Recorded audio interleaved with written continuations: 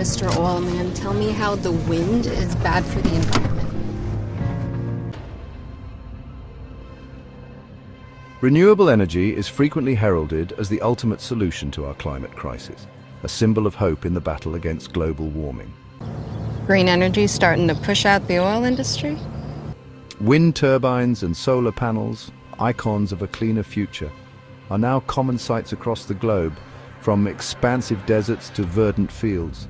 We envision them quietly producing clean energy, a stark contrast to the pollution of fossil fuels, and dream of a world free from the smog and grime of coal and oil. However, this vision, while inspiring, is incomplete. The reality is far more intricate and multifaceted. If the whole world decided to go electric tomorrow, we don't have the transmission lines to get the electricity to the cities. It'd take 30 years if we started tomorrow. And unfortunately for your grandkids, we have a 120-year petroleum-based infrastructure. A deeper examination reveals a complex reality where renewable energy's reliance on the oil industry is often underestimated. The production and transportation of these technologies still depend heavily on fossil fuels.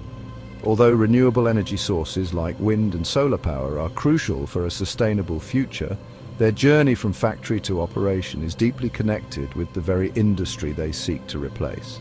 The manufacturing process, transportation, and installation all demand substantial energy inputs, frequently from non-renewable sources. Do you have any idea how much diesel they have to burn to mix that much concrete or make that steel and haul this shit out here and put it together with a 450-foot crane? You want to guess how much oil it takes to lubricate that fucking thing or winterize it? And its 20-year lifespan, it won't offset the carbon footprint of making it. And don't get me started on solar panels and the lithium in your Tesla battery. This intricate relationship underscores the challenges of transitioning to a genuinely sustainable energy system. It's not merely about substituting one energy source for another, but rethinking the entire infrastructure. This transition necessitates not just a change in energy sources, but also a fundamental transformation in how we manufacture, transport, and maintain our infrastructure. Only then can we aspire to achieve a truly green and sustainable future. They use clean energy to power the oil wells? They use alternative energy. There's nothing clean about this.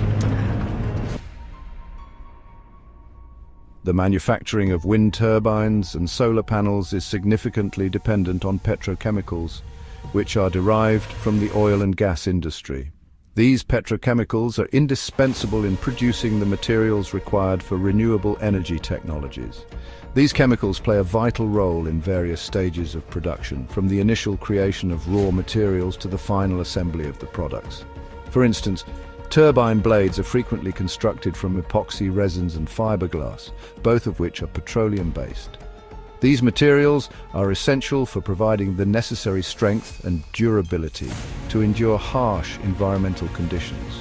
The production of solar panels necessitates silicon, a material whose refinement is energy-intensive and often reliant on fossil fuels. The process of refining silicon involves high temperatures and substantial energy consumption. The very materials that constitute the foundation of renewable energy technologies are, paradoxically, products of the oil industry. This underscores the intricate relationship between conventional and renewable energy sources.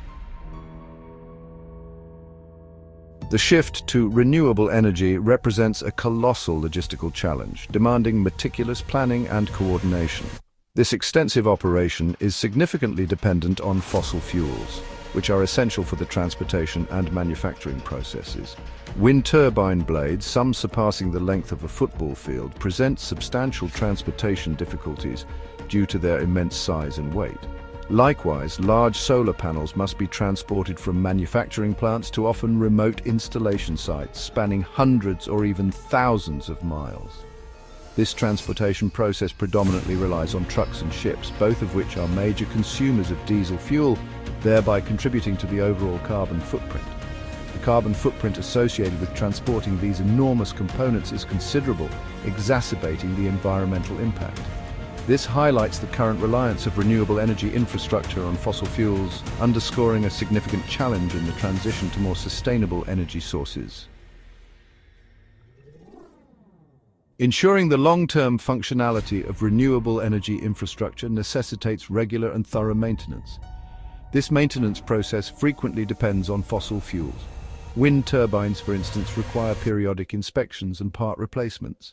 These tasks are typically carried out by technicians using diesel-powered vehicles and equipment. Solar panel installations, though needing less frequent maintenance, still require occasional cleaning and repairs, often involving fossil fuel-powered machinery. The ongoing reliance on fossil fuels for maintenance underscores the significant challenge of achieving true energy independence in the renewable energy sector.